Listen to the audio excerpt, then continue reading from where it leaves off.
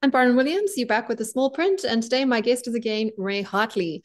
Ray, for those of you who don't know you, can you please tell us a little bit about who you are and who you work for and what you do? Yeah, I'm the research director at the Brenthurst Foundation, which is a think tank that looks at trying to create rational economic policy uh, discussions. And we work with African governments and African opposition leaders to just try and build democracy on the continent. Excellent. Well, anyway, the reason we invited you back is because you put out some data not that long ago around polling and expectations for the upcoming South African elections that now have a date towards the end of May. And we wanted to get your thoughts on that. Your poll numbers seem to indicate, as a starting point, that you reckon the opposition parties could be perhaps bigger winners than were initially expected a few months ago when things are coming up. I wanted to get your feeling on that, particularly in light of what's happened since you put out those polling figures with the likes of Jacob Zuma's MK party and what that could do to disrail both your projections and perhaps the next few months and even few years ahead for South Africa. Yeah, and it was an interesting survey. It showed that the ANC had dropped from 41% in October last year to 39% in February. A small drop of 2%, but quite significant because there's a landmark 40% barrier that's been crossed there. And then I think the opposition has grown, but it's grown in quite a fractured way. So Mm. you have this new entrant called the MK Party, which in our poll got 13%, making it bigger than the EFF, which had 10%. So that's quite a significant political development. It means that President Zuma is making his way back onto the national political stage. And it means that between them, the MK party and the EFF will have, 20 something percent of the vote. And that then, if you look at the full picture, you've got the ANC with 39% looking for a coalition partner. So they'll have the DA on the one hand with 27%, MK, EFF on the other hand with about 23%. So the question is which way the ruling party will go. I mean, I think that would pretty much set the country's destiny for the foreseeable future. Yeah, well, in terms of both MK and the EFF, they're both essentially breakaways from the ANC. Isn't it just a case of getting the good, bad old gang back together, right? I mean, what are the actual odds, or why would the ANC not revert to their old alliances and sort of, drink a little bit of humble pie rather than extending a hand across the political aisle, which would basically undo their whole positioning in the market? Yeah, I think sometimes, there's a great Afrikaans word, broeder twist. And, sometimes when brothers fall out, it can be worse than when two, other people fall out because the closeness of the bond and then the break is so sort of traumatic and severe that it might be harder actually for the ANC to get back together with them. I think that's one factor. The other is that the ANC has shed a lot of the RET faction that was Mm-hmm. within the party that was more in the sort of Malema, Jacob Zuma type of camp. So Ace Magashule, for example, is no longer there, the former Secretary General. He's out and he's gone. Willem Kiese is no longer there. Jacob Zuma himself is no longer there. So that those people have left the ANC. I think it's one of the reasons you see them dropping down into the 39s and that you see the MK and the EFF going up. So there isn't as much cohesion within the ANC over tilting in the direction of MK and EFF as there might have been, say, 2 years ago, when all of those people would have been inside the party. So it's not quite so clear. And it's quite interesting because there's a mirror image on the opposition side. You have Musi Maimane and Herman Mashaba, and they're offshoots of the DA. And sometimes that relationship is very difficult for similar reasons. And although lately it's been a lot better, because the Action SA and the DA are together in the multi-party coalition. So, yeah, it's not clear. I think that the question of what would happen to Ramaphosa is also quite a major factor, because it's unlikely that Malema and Zuma would want Ramaphosa to be the president if they're forming a coalition with the ANC. So that might be the price that they're asking the ANC to pay. And there would then be ambitious people within the ANC like Paul Mashatile and others who would, come forward as potential leadership candidates in that kind of coalition. Okay, and then what about the blood between the old goats and the young bucks in terms of the EFF and MK? How are they getting along? And what are the chances of them forming a viable opposition party that could be bigger than the DA to be our official opposition going forward, even if they aren't necessarily, as you suggest, going to be welcomed with open arms back into the comfortable bosom of the ANC? Yeah, no, I think that is a strong possibility. I think the EFF would have been quite shocked to see their support dropping the way it has. And they've lost a lot of those people to MK. So the quick way to stop that is to try and get together with them and not make it a choice in the eyes of their supporters.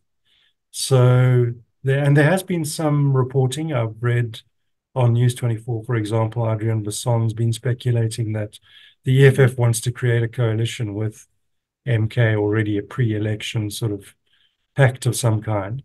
And it makes complete sense because they stand for exactly the same things. There is quite a tortuous relationship between Zuma and Malema. They fell out and Malema was expelled.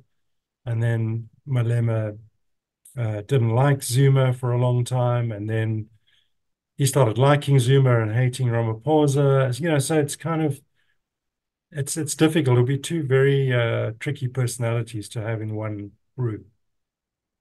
But what does that mean for the stability of South Africa to suddenly have a three-body problem instead of an effectively one rather large body problem, which has been our problem in the past? Yeah, I think it's difficult. It means that there will be a sort of fairly lengthy period of contestation until somebody manages to climb their way to the top. But I think that, it all hinges really on which way the ANC goes. So if the ANC says, right, that's it, we're done with that crowd in the EFF and MK, and we're going now to the center, and we're looking at the IFP, we're looking at Action SA, the DA, etc. Then I think there's a possibility for some sort of coalescing at the center to take place. And maybe all of these reforms and stuff that Ramaphosa has been promising on energy and logistics and everything, those partners would be much more helpful in getting that stuff done. And I think Ramaphosa knows that this needs to be done quite urgently. But of course, he's had to please people in his party who've put the brakes on. So that's the one scenario. The other scenario, of course, is Ramaphosa is either hamstrung or he's chucked out, and you have a Mashatile presidency in a coalition with MK and the EFF.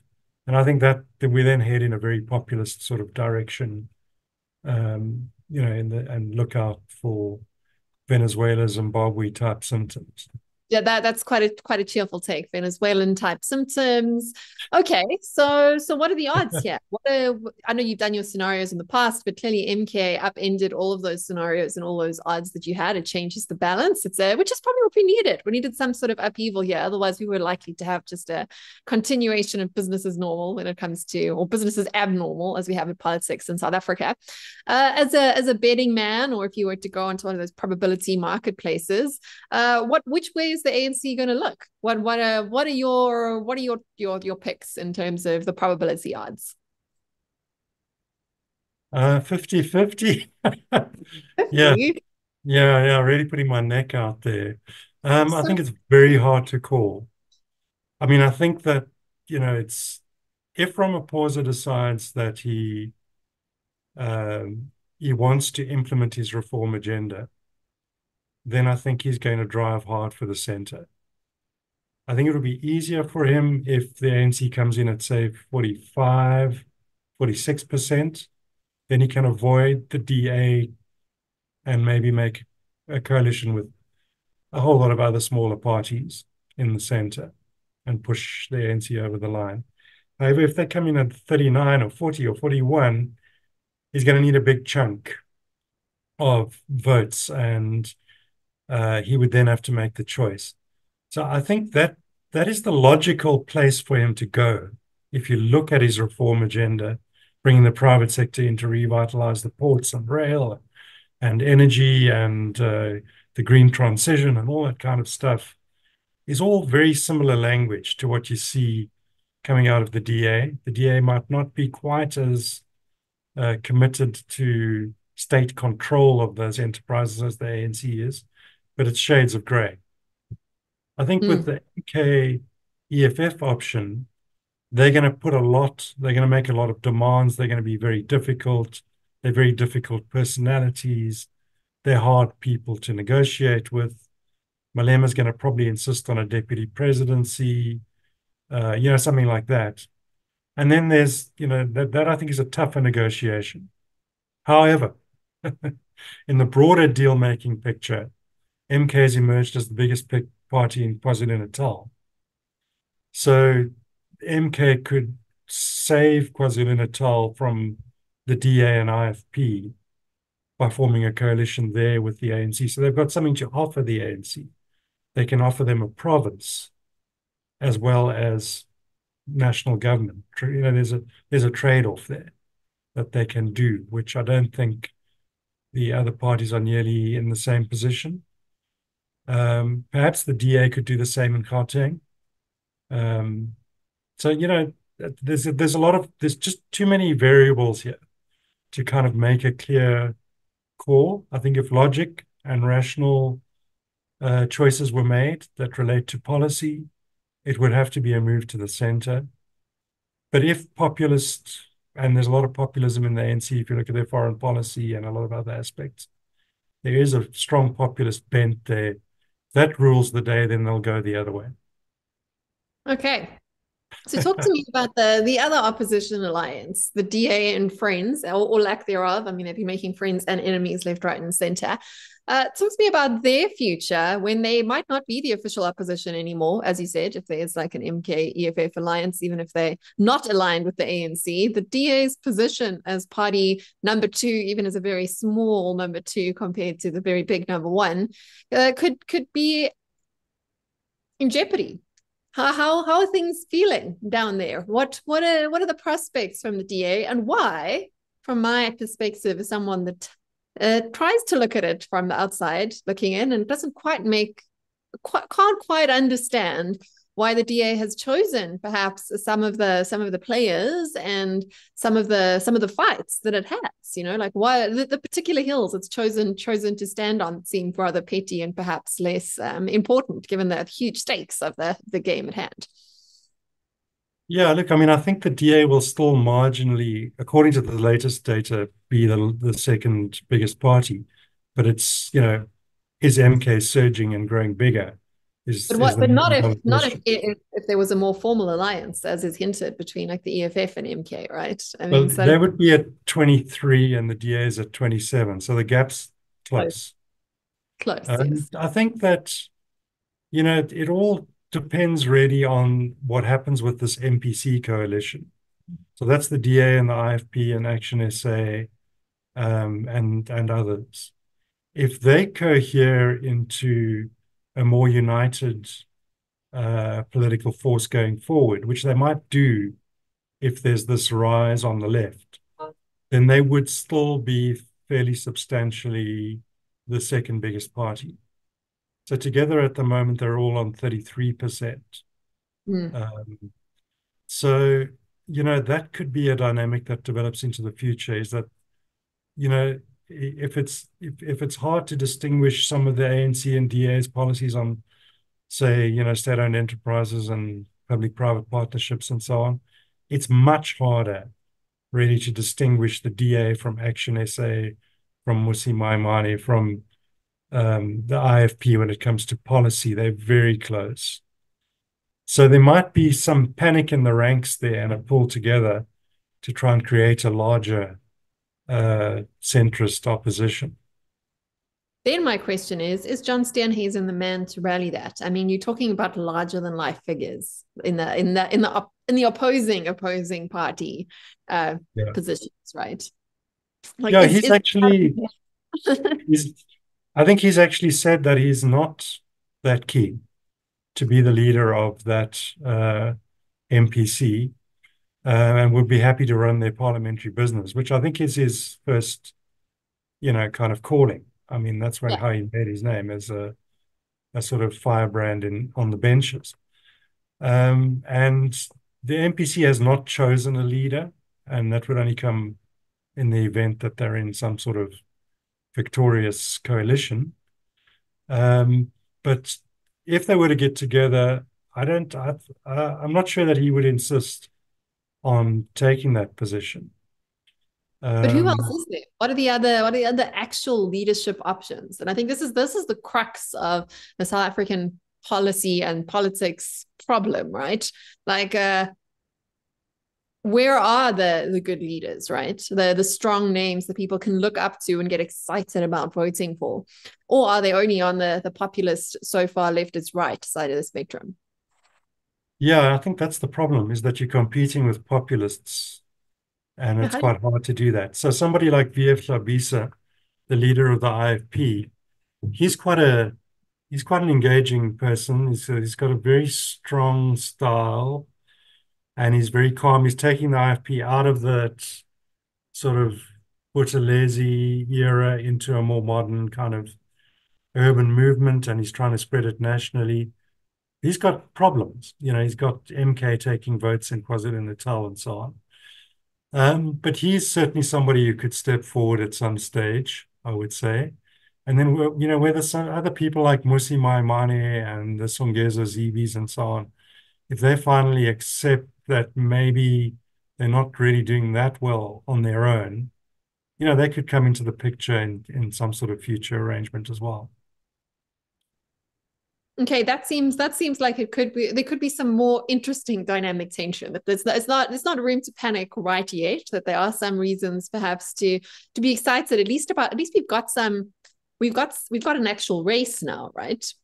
And I think that's what's exciting, and that's what's one of the more exciting elections that we've had for a while. There's an actual race. There's sort of an unknown entity here. There's a reason to actually participate at the polls. And in your perspective, do you think South Africans are feeling that way, or do you think, also looking at your polling data, that's there is still more apathy? What are your thoughts around voter turnout, essentially, in May? Yeah, it's quite interesting. I think the IEC registered more young people than it has for a very long time. And that indicates there may be a surge of voting there.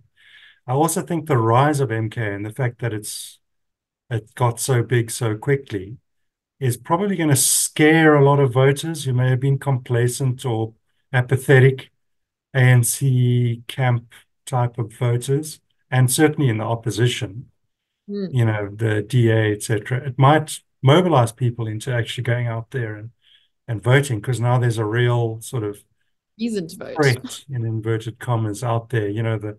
The return of state capture, is something that you could mobilize against, and people really know that and remember it, and are very, very against it in that ANC and opposition, in the sort of Ramaphosa faction in the ANC. So it could have a mobilizing effect. And on the other hand, there's momentum with MK, and momentum's a lot in politics. And it's not clear if they've hit the ceiling or if they're going to go further. Yeah, I mean, you won't know until after the day, but there does seem to be a sense that individuals can feel like their votes might have more of an impact. Whereas in bygone elections, there was this kind of sense, ANC is going to win anyway. What's the difference? Whether I actively or passively sort of endorse that prospect, right? So you can sort of we kind of know what the pattern is. What's the difference between a 30% and a 32% for the DA in Johannesburg, or whatever the case may be. It wasn't there didn't seem to be that sense of urgency, but there kind of is now. And there's urgency for all sorts of reasons, obviously, like the economic situation, electricity situation, and all these other things sort of compounding, but definitely an urgency in terms of who actually gets to own this pie going forward. My other question for you, because you do look in the policy space, obviously, and you're looking not just at South Africa, but also at the way the world is looking at South Africa. What insights do you have around the sorts of horses that the various international powers that be might be interested in backing, given the kind of landscape that we've laid out today? Washington, who would Washington like to see win? I mean, the ANC hasn't exactly delighted, the Biden administration with some of its more questionable geopolitical bargaining chips over the last few months. But which horse would America be backing in a proverbial, perhaps fantasy world where international powers occasionally do meddle in elections? What directions might they be meddling in? And then when it comes to the BRICS side of the equation, where are they looking at? And what about the Middle East? What would the Middle East like to see in South Africa? Because I know we are in the bottom of the world here in South Africa, but we are still largely a gateway to a lot of the still as yet unpillaged resources of Africa. And as such, we do garner more than perhaps the attention we deserve in terms of international eyes on our political table. If not in the media, no one really cares. No one thinks about us as a country and our benefits and our how well we're doing as individuals and as society. But for political reasons, there are reasons to perhaps want certain parties in charge in South Africa. Do you have any views there, or is that just too controversial for you to wade into? No, I think it's absolutely fascinating. I think there is huge geopolitical competition taking place, and I think Southern Africa is definitely in the cauldron of that competition. And if you look at SADC, if you look at DRC and Zambia and renewables and renewable energy minerals that are there, and copper and so on, these are things that are highly prized by all of these players. It's fascinating. At the moment, the Americans are building a rail link from Luanda on that coast through to the DRC, through Zambia, to trains that just happen to be carrying renewable minerals. And China's doing the same thing on the other side, coming in through Tanzania and up through Zambia. So, there is that massive competition. I think the Biden administration has actually been very restrained in its criticism of South Africa. It hasn't actually come out and walloped South Africa. It said it disagrees with the case that has been brought, but it hasn't really, and I think South Africa has worked really hard to try and save the day there because, Pandor's been in the States, trying to sort of correct the impression, as it were, that we're, proxies of the Russians and the Chinese. So it's not that clear cut. I do think, however, that when it comes to the party and their interests, they're very much tied to the BRICS bloc and in particular to Russia and China. And so you have this, I think what's happening is plastering over the cracks with the Americans, but it's the heart is in the other camp. And I think at some point that is going to lead to problems. So you've got others. Firstly, there may be a change of administration in the United States. That would not be good. The parallels are there. We could find ourselves with a totally new foreign policy. Yeah, you could find yourself with a Trump kind of decision to just like go for South Africa or something crazy like that. So, it's up in the air. I mean, I think the Russians, the Chinese want the ANC to stay in power here. They would like the ANC to form an alliance with MK and Malema. That would be very much their choice in this debate. Yeah, and the rest of the world is will leave us to eat our own cooking, I suppose, and then deal with it. Europe's extremely distracted by Ukraine. I don't think they really want to think about getting involved in some Southern African. No, they don't think about us at all. Yeah. So yeah, I think Africa particularly, Southern Africa needs South Africa to be functional. So I'm not sure, and they may all be liberation movement partners and share that ideology and so on, but they need a functioning dynamic economy in South Africa. Otherwise, everybody goes down the tubes. Yeah, money talks, right? That's the bottom line. So follow the incentives all the way down, and you'll perhaps get a slightly clearer picture of the future ahead. But thank you very much, Ray, for articulating the new race and the new characters on the table, and perhaps some of the new dynamics that we have to at least give us a kind of reason to vote for or fight for, hopefully less literally, the future going forward. Thank you. Thanks so much. And if people want to find you to continue the conversation, engage your services, give you money, whatever the case might be, where can they find you, Ray? Just the website, I think, the brenthurstfoundation.org. Thank you very much. That's right, I'm wearing red. I did that very deliberately to try and capture your attention instead of my usual black. I did that because I've got quite important and very exciting, for me at least, announcement, and that is that our new book, Rescuing Our Republic, which has been written in conjunction with my friends and colleagues at Discourse ZA, is now out and about in bookstores across South Africa and available online for anyone else that is curious about South Africa. And as I've said before, as a futurist and a trained analyst and economist, I do think that South Africa is one of the clearest bellwethers as to where the weird Western world is headed. And as such, there's something you can learn from us at the bottom of Africa. We're ahead of quite a few of the trends that you're just wrapping your heads around.